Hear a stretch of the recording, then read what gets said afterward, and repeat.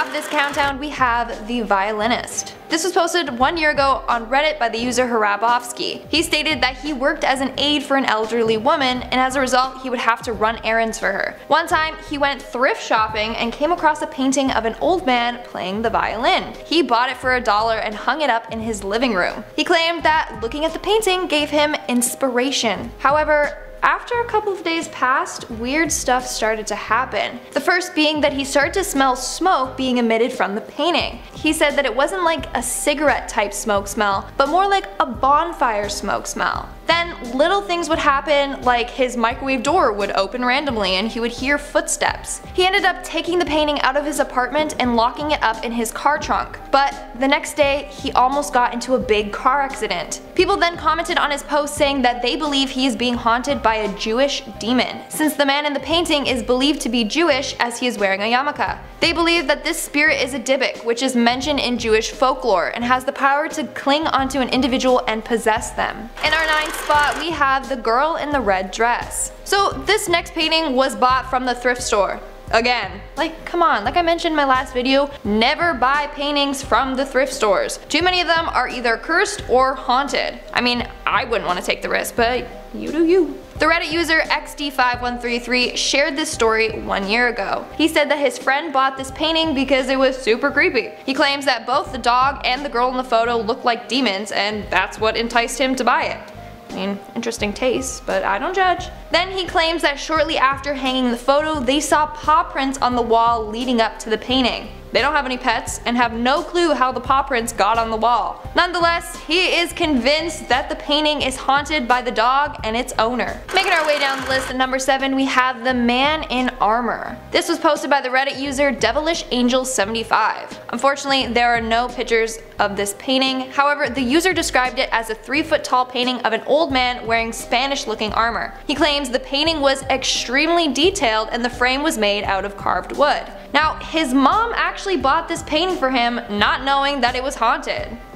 What a thoughtful gift. The first night of owning the painting, his AC unit fell right out of his window. The second night, a bunch of his knickknacks fell off his dresser. This led him to talk to the man in the painting every night before bed. He would ask him nicely to just behave. And this worked, until he stopped having the conversation with him. Then another night he felt the corner of his mattress lift and then thump down on his box spring. The last straw was when his mother heard someone approach her bedroom door and whisper to her through the door. After that, they took the painting to the landfill to discard it there. So don't worry guys, the ghost is just haunting the landfill now. Moving on, in our 6th spot, we have The Painting from Another Dimension. The Reddit user Marco397 posted this story about 3 weeks ago, so this is a fairly recent encounter with a haunted painting. This user claims that he bought a cursed painting from a flea market. He was browsing when this painting caught his attention. Well, yeah, it caught my attention too, but not in a good way, just from how horrifying it is. But apparently, he really liked it because he bought it.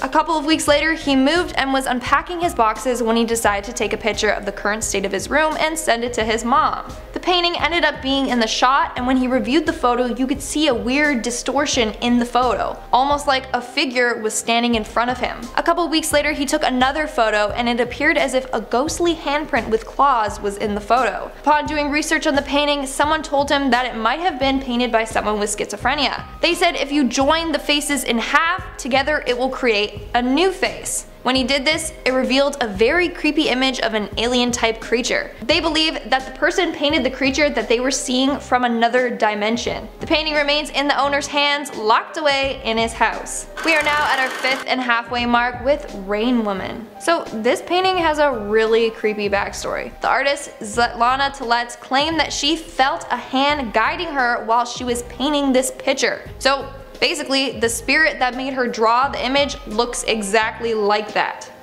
Creepy. Here's something even more unsettling. Everyone who has owned the painting has returned it. The first woman bought it and called the artist begging for her to take the painting back. She said she couldn't sleep and felt like there was something watching her. The next man returned the painting after saying he kept dreaming of the woman. He said that the shadow of the woman would just walk around him. Then the last person bought it regardless of the other 2 incidents. He claimed that he wasn't frightened by it. Boy, did he change his mind quickly. He claimed that her white eyes were haunting him. he started to see them everywhere and he would get terrible random headaches. Other people that have viewed the painting in person claim to either see the woman smiling or looking at them angrily. Moving on to number 4, we have the Demon Nun. Just take a look at this painting and try to convince me that this painting isn't haunted. Just look at it, it's terrifying. So this painting was found at a thrift store. Shocker. I mean, what thrift store would see this and then try and sell it? Like, no, I'd get rid of that so fast. Anyways, people that have seen this painting commented on the post saying that they felt very uneasy and that they ended up having dreams of this demon nun. Another person commented saying that they are convinced that it is haunted by the Valak demon as seen in the movie The Conjuring 2 and The Nun. What's creepy is the fact that both the crosses on this piece of art are inverted, representing Satanism. So, what do you think of this piece of art? Did somebody make it just as a Halloween decoration? Or did somebody make it to summon evil spirits? Or is an evil spirit attached to it? In our third spot, we have the Anguished Man. This painting is known to be one of the most haunted paintings in the world. So the story goes that a man named Sean Robinson inherited the painting from his grandmother. The artist of the painting still remains unknown, but it is said that the artist mixed their own blood in with the paint. Then they ended up taking their own life shortly after the painting was completed. Sean's grandmother was convinced that the painting was haunted. She claimed that she would hear screaming or crying and would often see a shadowy figure. As a result, she kept it locked away in her attic.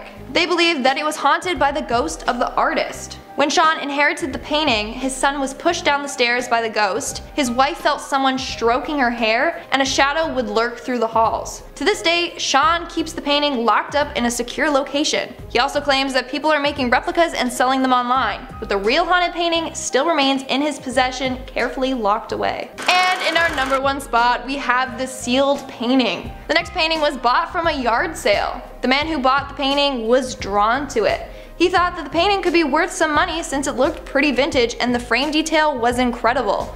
He had the painting hanging in his home for quite some time before strange things started happening. It started when one night he woke up from a loud bang. Turns out the painting had fallen off the wall. But he dismissed this because the painting was heavy. Unusually heavy, he said. This continued repeatedly.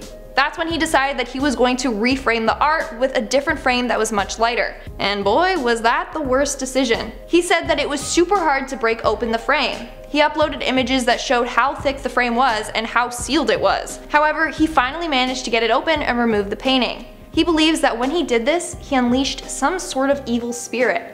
Every night at the same time, he would wake up with the sweats, feeling really sick. During the day, strange things would happen, like he would hear door slams and whispers coming from the room that held the painting. After attributing it to the painting, he decided to lock it back up in its frame. From there, the unusual activity stopped. So he learned his lesson. Sometimes paintings are securely locked up in its frame for a reason. Moving on to number 9, we have the painting called The Left Hand by Theodore Géricault. Now, this painting comes with a dark backstory. Apparently the artist Jean-Louis André Theodore would buy amputated limbs from the morgue as models for his paintings. He would keep these limbs in his house for weeks while he painted them. I mean, of course he couldn't have used his own hand or his friend's hand as a reference. No, he literally gave a new meaning to need a hand. Well, anyway, some people believe that his paintings are cursed by the people whose body parts he used as a reference. Some people have claimed that they have felt a cold hand on the back of their neck or even felt a slight push while looking at this painting. The scariest fact about this is that Theodore died 8 hours after finishing this piece of work. Thankfully, this particular piece of art is no longer on display. At number 8, we have the painting of Marie Laveau. Now, this image is carefully on display at the New Orleans Historic Voodoo Museum. Some people say that they can feel Marie's cold eyes watching them. Others say that once you see this image, then Marie will haunt you and even will show up in your nightmares. Oh, dang. I guess I won't be sleeping tonight. In fact, tour guides say that whoever wishes to see the painting must go alone. They refuse to go see it themselves. Others also claim that when they take a picture of the painting, their photos won't develop. So go to that museum and check out that painting if you're brave enough.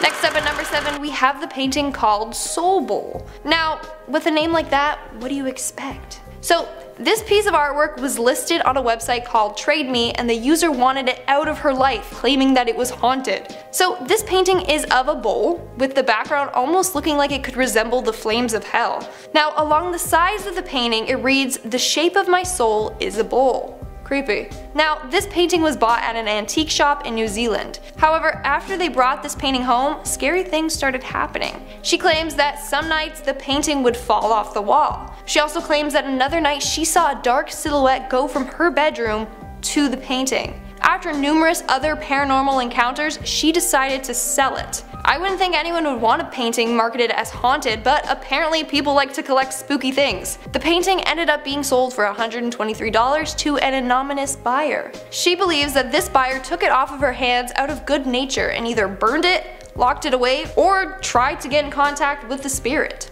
Next up at number 6, we have The Spirit of the Bartender by Will Refuse. Now, I personally love thrift shopping. I love the sustainability aspect of it and how it's better for the environment. Now, I only buy clothes, and I think I'm just gonna stick to doing that because this next individual claims that they bought a haunted painting from the thrift store.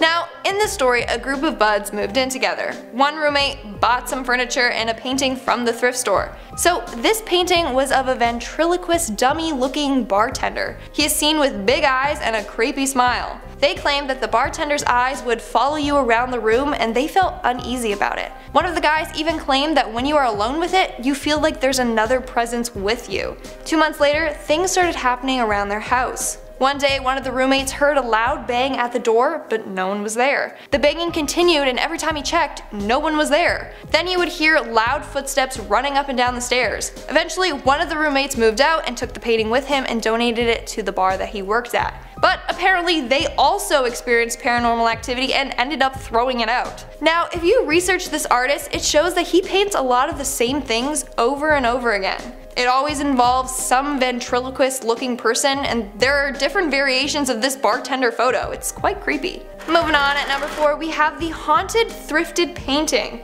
Again, don't buy your paintings from the thrift stores. So this was posted on Reddit 1 year ago by the user Young Balsamic. He claims that one day he was thrift shopping when he came across this painting. Now, he did claim that he does like creepy dark things, so it wasn't too weird for him to buy this scary painting. Now, although this looks badly hand painted, he claimed that the painting spoke to him and he felt overwhelmed, like he just had to have it. After a few days, he noticed that his cupboards would open and close, lights would flicker, and things would fall down. He would even hear scratching coming from the wall that the painting was on. Then he started to see a dark figure in his dreams. He said that he would get stuck in some sort of sleep paralysis and he would be visited by a figure with no eyes. He then would start to have the same reoccurring dream every night. He even said he was visited by the faceless people in this painting. That's when he decided to take apart the painting. When he removed the frame, he said that his whole house started to smell like sulfur. He also realized a dark cross was painted on the back of this image. He then put this painting in his basement storage locker where it still remains. He doesn't know what to do with it and is scared to burn it with the fear that he will annoy the demons. I mean, I would just donate it back to the thrift store, just let them deal with it. In our third spot, we have the Portrait of the Doll. Now, unfortunately, this piece does not have any pictures associated with it, and I will explain why. So this is a story of another girl who bought a painting from a thrift store. Don't buy paintings from thrift stores. So, similar to the guy I mentioned before, this girl felt drawn to this particular photo. She felt like she was lured into buying it. This picture was of an old doll. She claims that when she hung it up in her room, she immediately felt like she was being watched. Even her friends that slept over would say the same thing. Now, she doesn't know who the artist is and can't find a picture of the painting online. She thinks that it's an original piece of art. Now, she was getting really scared from this painting that she too hid it in a storage room. Immediately, the uneasy feeling she felt before just stopped. But she claims that whenever she goes down to the storage room, the same feeling overwhelms her. And in our number 1 spot, we have the auctioned painting. Again, unfortunately, I don't have an image of this painting as it was an original and the artist remains unknown. So this person claims that when he was 8 years old, his mother bought a haunted painting from an auction. Now, this painting is of a woman around the age of 30 who is wearing a long bluish gray gown. She is seen standing in front of a veranda with a tea set, kettle, and a plate of cake and sandwiches next to her. They believe that the painting was from around 1900 to 1910. They hung this painting in the hallway, and when they did so, strange activities started happening immediately. Now, they claimed that the hallway was always warm since it was summer, but when the painting was hung up, the hallway was always ice cold. All the kids in the family were also scared of this painting. In fact, his little 6-year-old brother would walk on the other side of the hallway. Now, at night, they would often hear whispering coming from the hallway. And one time they reported seeing a flash of blue in the corner of their eye, like the dress was coming out of the painting. Now, one day the little brother even tripped down the stairs and said he felt a cold hand push him. And even their pets would growl at the painting. Eventually, they decided to sell the painting to an arts collector. He currently keeps this painting locked up in his basement. Starting off this list in our number 10 spot, we have this hunting cave painting. This painting comes to us from an astonishing 44,000 years ago and was found on the wall of a cave on an Indonesian island. Researchers were able to date this painting that far back due to the fact that the cave it was found in is still living, which means that rock formations have been growing over the painting, and by being able to date those, they know that it is at least 43,900 years old, but it could potentially be even older. The painting features what looks like a hunting scene with 4 wild pigs, some small buffalo, and a group of really small hunters with spears. The strange thing about these hunters, other than their size, is the fact that they're all human and animal hybrids. They all have elongated faces like an animal snout, and a lot of them have tails. There's even one tiny human thing that has a beak. We don't really know why they depicted the hunters this way or why the animals are so much larger than them. There also were no other usual signs of human life found in the cave, such as bones or hunting tools. This cave may have acted as some sort of special or sacred spot for them, but I can't imagine a sacred spot that only holds a strange hunting painting. It definitely sounds a little creepy to me. In our number 9 spot today, we have the Ambassadors. Before I dive into this one, guys, please don't forget to hit the thumbs up button if you're enjoying the video so far, because it really helps us out. Okay, this one might not exactly be old enough to be considered ancient, but this is my list, and I definitely believe this one still belongs. The Ambassadors by Hans Holbein the Younger was created in 1533, and at first glance at it, it just seems like a nice painting of 2 men, 2 ambassadors, but that is not the case. This painting is full of imagery that has had professionals debating for years what it really is all about. The debated figures include the 2 globes, one being terrestrial and one being celestial. There's a bunch of different measuring devices, 2 of which are sundials, the variation of textiles, the open religious text, or the difference in clothing between the 2 ambassadors. This all might seem arbitrary, but the details, of course, must have been intentional. But what does it all mean? It is believed that this painting may be trying to convey religious strife or the interruption of religious harmony, but we truly aren't sure. The most notable feature of this painting, however, is the distorted skull that is featured at the bottom middle of the painting. The anamorphic skull is meant to be a visual puzzle as it requires a different perspective to clearly see, and no one is really sure why Hans gave this skull such a prominent place in the painting. One theory, however, is that this painting may be intended to show 3 levels. The heavens, which is shown by the astrolabe, then the earthly world, which is represented by the text and the instruments, and then the final being the underworld represented by the skull. It is possible that Hans may have just wanted to remind us all of our mortality. In our number 8 spot today, we have the giants in Egyptian paintings. This one is less of a specific painting and more so just a feature that is seen in a lot of ancient Egyptian paintings. There's a common theme of giants in these. This may have been a representation of people being of a higher status or being the more important figure in the painting, but many believe that this may be a sign that there were really giants in ancient Egypt. Considering how strange the pyramids are to us and how little we really know about their construction, how can we say for sure that there weren't giants? If there were, what happened to them? This is one that really has me stumped. What do you guys think? Let me know below in the comments if you think this is a case of the person being depicted as a giant because of their social status, or do you think it's possible that giants really did exist at one point? In our number 7 spot today, we have Medusa. Another one of the more recent paintings on today's list is Medusa by Caravaggio. We all know the story of Medusa, the woman with snakes for hair that when you look at you turn to stone, and this is a painting that really captures her essence perfectly, as well as capturing a horrific moment. This painting was meant to be a depiction of the defeat of Medusa. The legend goes that Perseus, who is the son of Zeus and Danae, was given a shield by Athena. He took this shield to battle Medusa and managed to outsmart her by letting her catch a glimpse of her own reflection in the shield. She then turned herself to stone, and this is when he took his sword and beheaded her. That is the moment this painting is portraying, the moment that Medusa was beheaded. I'm not sure if it really gets more cursed than that. This painting was created by Caravaggio in 1597, and it was actually his second of the kind, which is honestly kind of creepy. In our number 6 spot today, we have Hell. I'm not necessarily sure if I have to explain this one because the name really does speak for itself. This painting by Hans Memling was created in 1485 and it truly is terrifying. This is one of 3 double-sided panels that were created and it features a banner that reads, "There is no redemption in hell." This painting features some sort of devil creature with fangs and bat-like wings and features, and it has another entire face on its belly.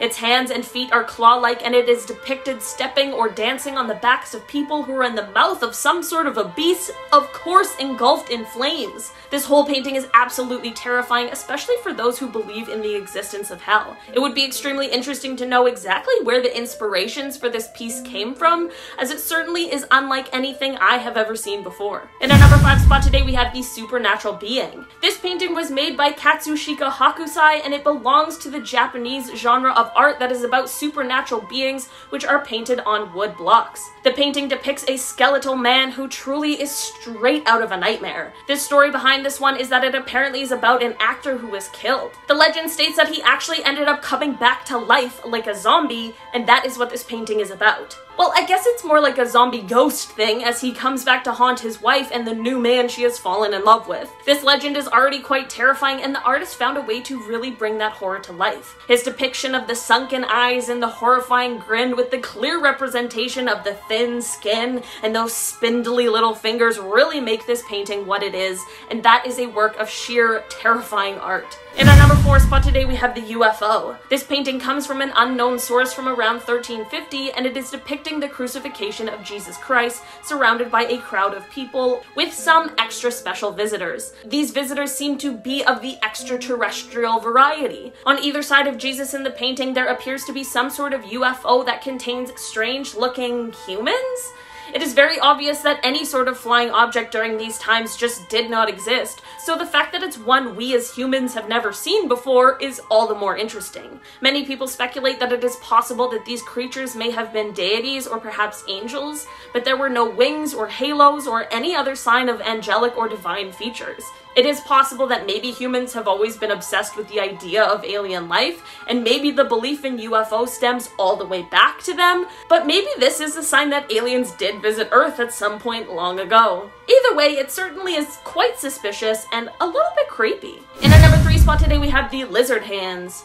In 2002, in a cave discovered in the western deserts of Egypt, researchers found a ton of paintings on the walls, thought to be dated back at least 8,000 years, if not longer. The paintings featured animals, humans, and sometimes headless creatures, which led to the cave being nicknamed the Cave of the Beasts, but there are also hundreds of handprints outlined, which are both very cool and very eerie. The most unusual part of the handprints, however, are the 13 that are extremely tiny. This would be endearing and very cute, but what was once thought of as little tiny baby hands are actually not even human at all. An anthropologist realized this in 2006 when she saw that they were much too small and that the fingers were much too long. It is thought that these handprints may belong to lizards or perhaps baby crocodiles, but we still aren't really sure.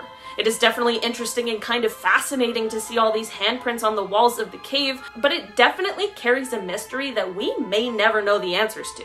In our number 2 spot today, we have the Tomb of Roaring. In 2006, a grave robber who had been caught unveiled a secret in exchange for some leniency in his sentence. This secret is what unearthed this next cursed painting. He helped provide information that led to the unearthing of the Tomb of Roaring, which is one of the oldest tombs ever found in Europe. Inside the tomb were things like a sword, Greek vases, metal meat roasting spits, and a painting. This painting is one of the oldest in Europe, and it is believed to have belonged to a warrior prince. The painting features what was originally thought to be lions, but it is now believed that they are probably deer or horses.